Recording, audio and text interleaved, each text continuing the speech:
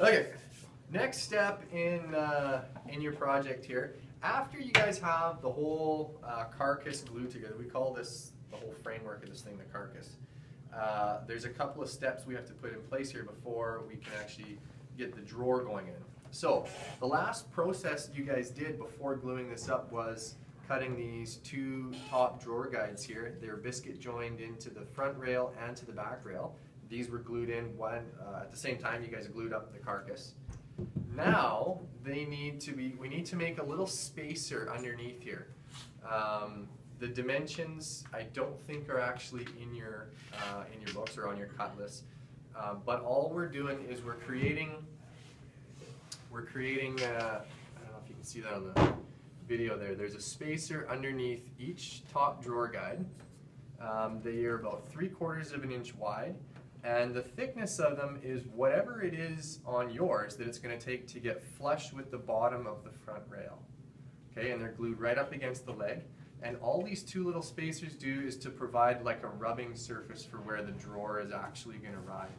And it's going to prevent the drawer from falling down as it gets pulled out. Right? So it's just two little spacers. You can just make them, they're custom thickness to whatever yours is going to require, and they're glued in just underneath the top drawer guides there. Okay? So that's the first step. Second thing you need to do is to prepare the two sides of your drawer stock. Okay? Now in theory, these are going to be cut to final size at exactly 4 inches wide.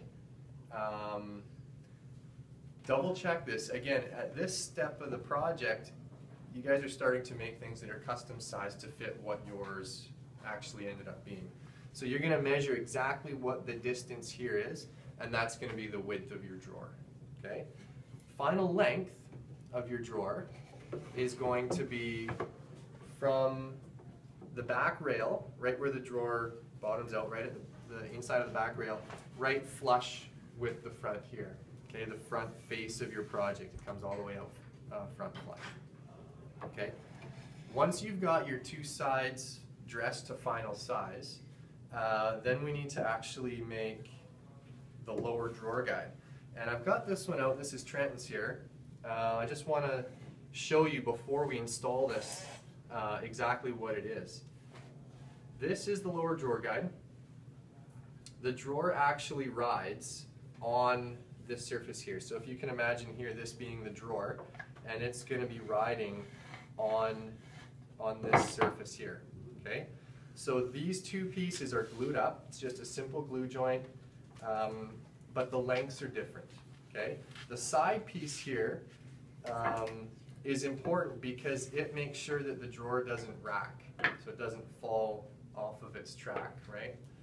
The length of this side piece is should fit exactly between your legs. Okay, so inside here, and actually at this point we can now move this thing sideways because we're going to have it in this position when we go to install this. It's going to fit in here just like this. Okay, so if we can come in here and see that real nice, you can see how that fits in there. So Trenton's already made this thing to fit. The side part there that keeps the drawer from racking fits nice and tight inside the legs. The drawer bottom that it actually rides on fits between the back panel and the back side of the front rail. Okay? The reason we need to have this done first before we can install this drawer guide is because we're going to use this as a guide for exactly where to position this thing. That way we're going to get this drawer guide in here perfectly parallel to our top. Okay, so to do that, we're going to use glue, and we're going to use a brad nailer. You guys haven't used this before. This is an 18 gauge brad nailer. We're going to be using 2-inch brad nails for it. Okay, they're in my office if you need to get them. To load this thing, this is just going to be a real quick little lesson on how to use a brad nailer. This little button here, just push it down, pull the slide back.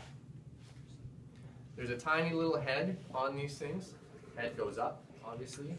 Goes in here like so, and click. There it is. Okay, real simple on how to load this thing. The air pressure we're going to use, this is going to be set at 100 psi, and I think I pretty much leave it set at that pressure for pretty much everything we do in here. So you got to pull this little collar back here on the air hose, and there we go.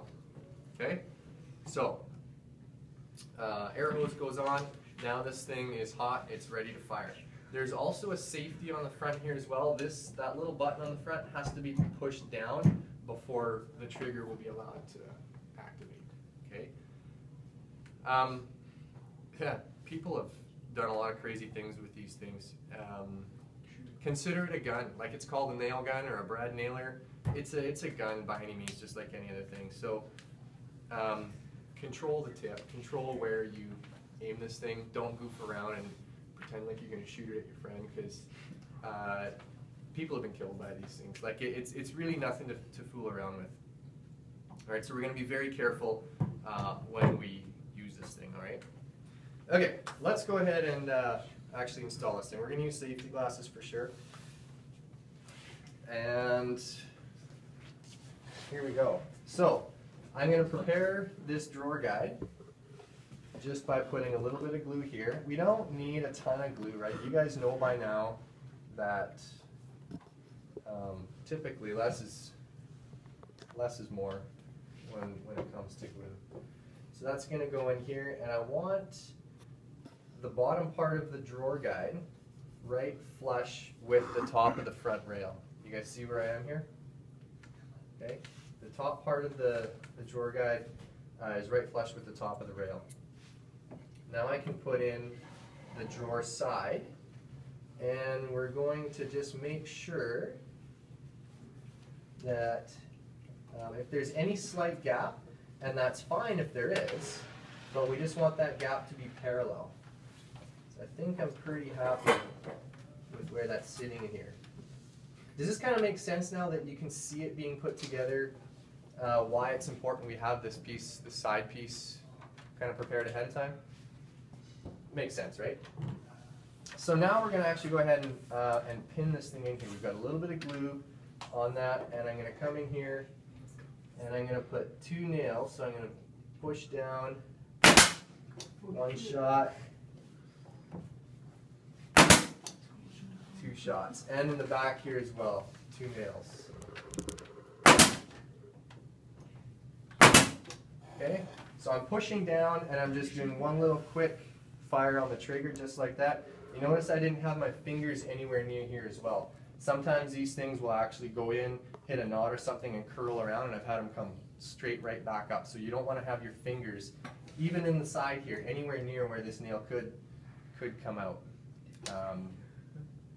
You're firing obviously down into the project, your fingers aren't anywhere near that. Okay, so that's done. Now we can take our drawer side out, and we've got our lower drawer guide perfectly positioned in here now so that we have a parallel track for our drawer to ride in. Okay, Trenton's going to continue that and do the other side, and that's it.